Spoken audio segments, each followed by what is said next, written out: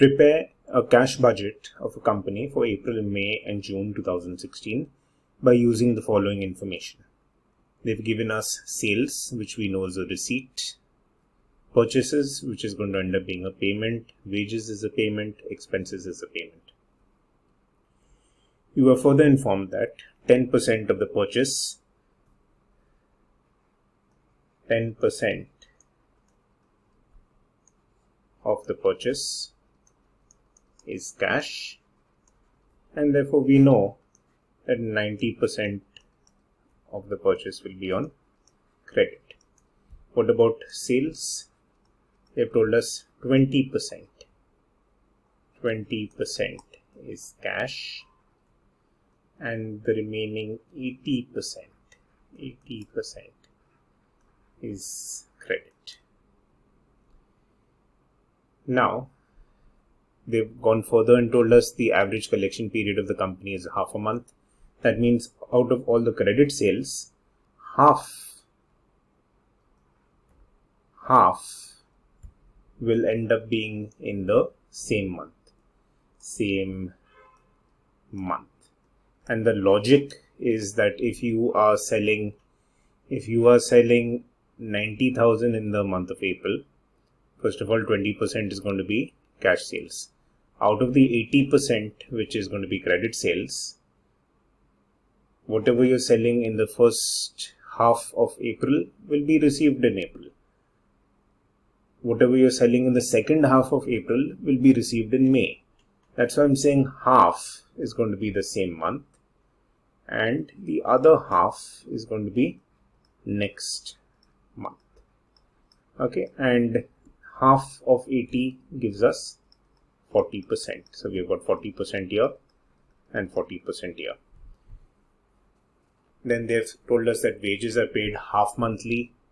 Okay, so when they're telling us an expense being paid half monthly, where it's not already 80% of something, you can simply add the previous month and current month and divide by 2. Okay, it'll give you the answer you're looking for. Anyway, we have cash budget for the quarter ending June 2016. Alright, and obviously you need to keep in mind that first of all, there's a separation there, even if you don't see it. And secondly, we are talking about 3 months, April, May, June. Okay, 3 months, there are 12 months in a year, and that gives us 1 by 4, and 1 by 4 means 1 quarter. Okay, so in your question, if it is for 6 months, then you can just say 6 months ending dash or half year ending dash. That's entirely up to you. Particulars, and they've asked us to do April, May and June. We begin with the opening balance and thereafter we have receipts. Okay, and under receipts, what we saw above was sales, and everything else going forward also is to do with the breakup of sales. Our last adjustment is to do with cash. Okay, so we have cash sales, and the next is collection from debtors, and under that we have same month, okay, and next month. Okay, next month. Now the percentages corresponding to each. Cash sales is 20%, so I'm going to write 20% over there, and similarly over here we have 40% and 40%. Okay, this is going to help us in our calculation. Alright, now going forward, we have nothing else in receipts. Okay, so this can be total receipts. And now we start with payments. And under payments, the first usual suspect is cash purchases. Okay, after that we can pay the creditors, and this time around it's easy. Cash purchases, they have told us, is 10%. Cash purchases is, okay, and I'm going to squeeze it in here, 10%. For creditors, it is 90%. Okay, and they've also said 1 month. Okay, so both of these things I need to keep in mind. Then, going forward, we have payment for wages. Okay, so I'm going to write down wages. Okay, and they have mentioned rent.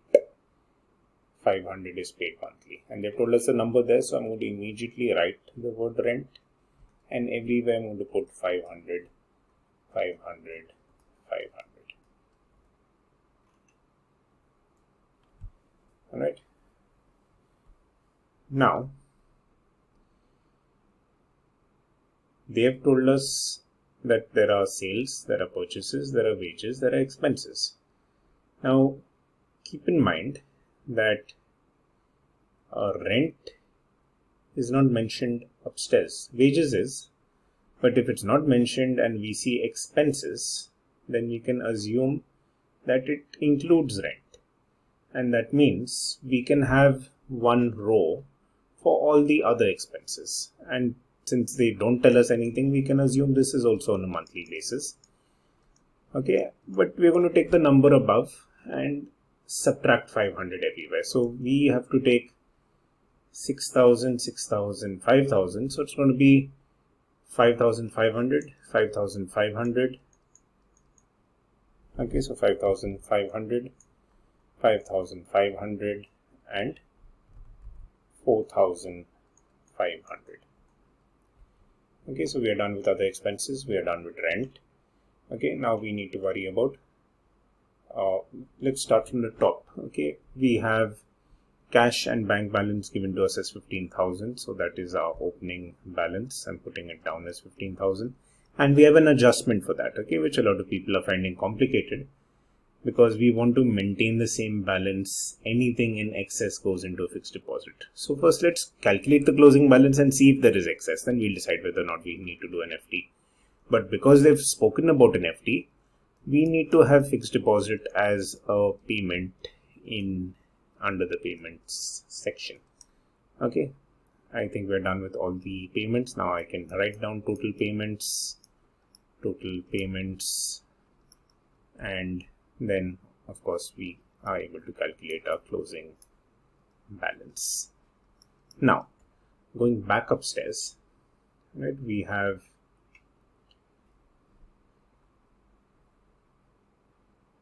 done with the opening balance. We have cash sales as 20%. Okay, cash sales means you will take the same month. April is April. So 90,000 into 20%, 85,000 into 20%, 80,000 into 20%. So you please do it on the calculator. Alright, and let's see if we can have both of them together. Yes. Okay, so 20% of 90,000 gives us 18,000. 20% of 85,000 gives us 17,000. 20% of 80,000 gives us 16,000. Okay, and that finishes our cash sales. Collection from debtors also, we have 40% in the same month. Okay, that means we can literally multiply 40% again into all of these numbers. April, May, June. So 40% into 90,000, do the math on the calculator, you'll get 36,000. Okay, 40% of 87,000, I'm not sure. I'm going to use the calculator. Okay, so 40% of 25,000 gives us 34,000. Okay, so we're going to end up with 34,000 here. Okay, and I know 4 8s are 32, but please use the calculator, you'll end up with 32,000 for this. Now that we have the same month, we are in a position to go ahead and do the math for the next month. Okay, so next month 40% means instead of in the month of April, half of the credit sales are collected in May. That means whatever we are selling in April, from the credit sales, half is in April, half is in May. That means in April's, whose are we collecting? Half of April's and half of March. Okay, so we have to concentrate at this point of time on these numbers. Okay, and again 40%, again 40% multiplied into all of these numbers. Okay, so 40% of 75,000 is going to give you 30,000. Okay, it's going to give you 30,000. Then 40% of 90,000 is going to give you 36, and mind you, that is from here.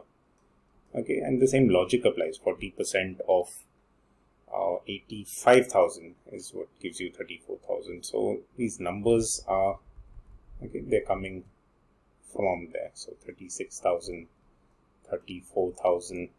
So understand, you can do the math again, but it's literally like this. So you can just place it.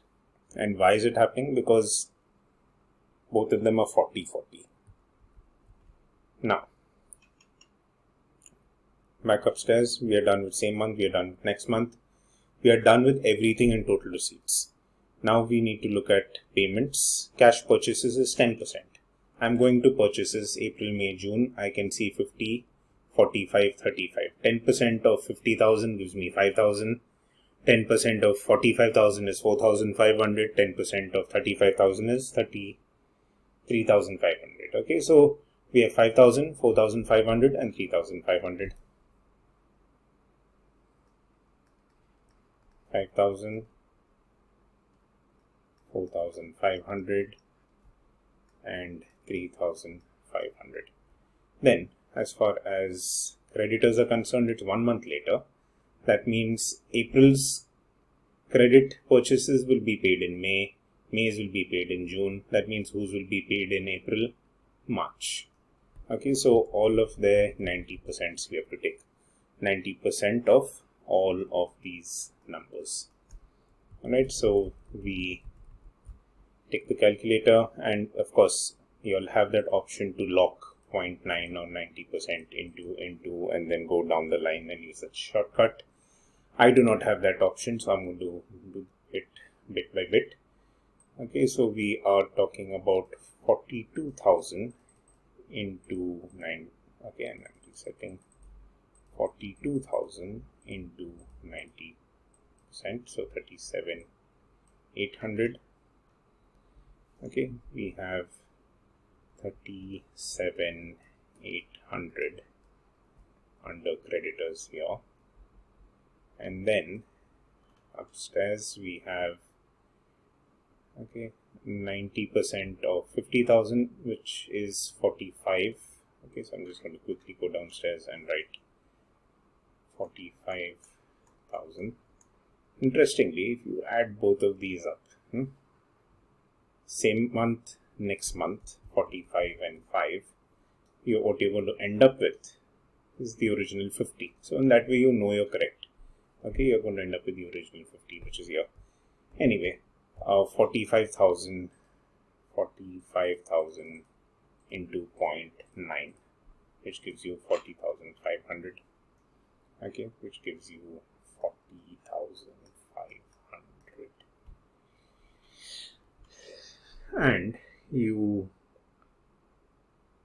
are now done with cash purchases. We are done with creditors. We now need to worry about wages. And because wages is half this month, half next month, if it was 60-40, we would literally have to do separate section for this month. Okay, we would have had to do this month, next month, percentage wise we would have to multiply 60%, 40% upstairs. Okay, but because it is half and half, 50-50, you could do 50-50 also, but it's unnecessary. What we can simply do is take an average. Okay, so for example, in April we are getting half of March and half of April, which is as good as adding both of these and dividing it by 2.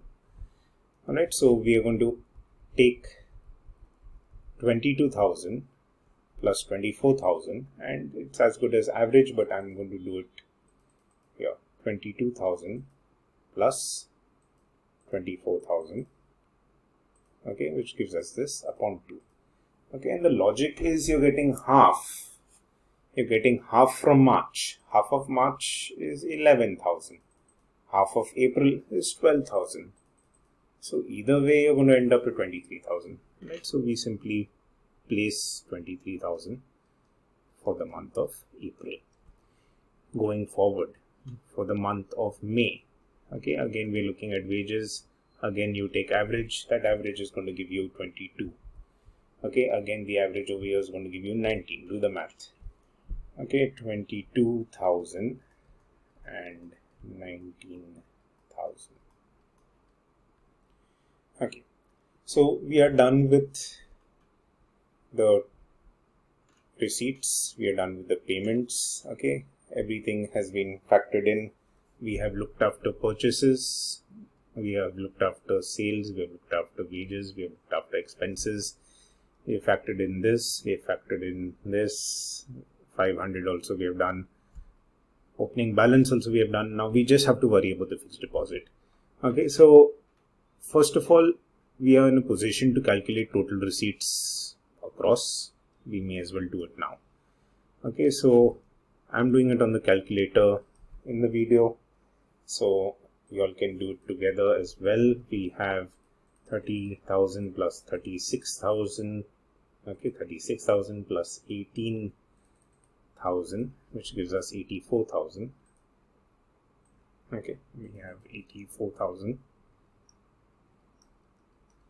And we repeat 36 plus 34, 36,000 plus 34,000 plus 17,000 is equal to 87,000. Equal to 87,000. Similarly, we add these 16, 32, 34. Okay, so 16,000 plus 32,000 plus 34,000 is equal to 82,000. Now, as far as our first month is concerned, for the month of April, we take the opening balance and add the total receipts. So 15,000 plus 82,000 minus the payments. Okay, and let's do them individually and see what happens. We have minus 5,000 minus 37,800 minus 23,000 minus 500 minus 5,500. Okay, which gives us 25,200. But we know that the closing balance must anyhow be 15,000. So anything more, okay, I'm writing down the closing balance over here as 15,000 because they have said that it has to be 15,000. Anything more than that goes to the fixed deposit. Okay, and I'm going to be very careful and check whether my calculation till here is correct. Okay, so I'm starting with 15,000. Okay, we add 18,000, we add 36,000, we add 30,000, we subtract. Okay, we subtract 5,000, we subtract 37,800, we subtract 23,000, we subtract 500, we subtract 5,500. Okay, we are getting 27,200. Now from this 27,200, we subtract 15,000. The excess is 12,200, which is our fixed deposit. Okay, so we put that money in the fixed deposit, 12,200. Now the same 15,000, which is the closing balance here, will become the opening balance over there. Okay, now we repeat the same thing. We have 15,000, we add 87,000, which is the total receipts, and then we start subtracting the payments. So 4,500 minus 45,000 minus 22,000 minus 500, which is rent, minus 5,500, which is other expenses, 24,500. And again, anyhow, we want the closing balance to be 15,000. That means the excess is again going to go to the fixed deposit. So again, I'm going to subtract 15,000. Okay, and I end up with 9,500. And again, closing balance of 1 month is going to become opening balance of the other month. So we have 15,000 over here. Okay, and one more time, we will take 15,000 plus 82,000 minus 3,500 minus 40,500 minus 19,000. Okay, be careful. 19,000 minus 500 minus 4,500. Okay, and we end up with 29,000, which is again more than 15,000. So the difference will go into fixed deposit, and that's 29 minus 15, which gives us 14,000. Now, only once we have all of this in place are we in a position to calculate total payments.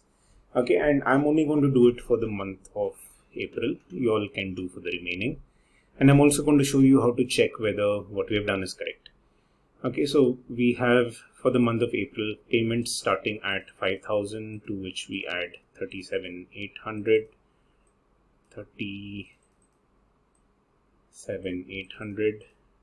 Again, you have to be careful on your calculator. 5,000 plus 37,800 plus 23,000 plus 500 plus 5,500 plus 12,200.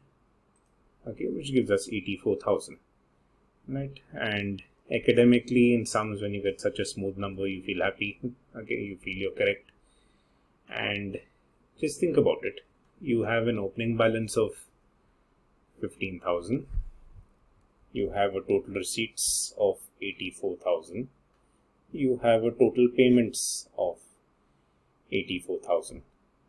Okay, so obviously if you start with 15, you receive 84, you pay 84, you'll end up with 15.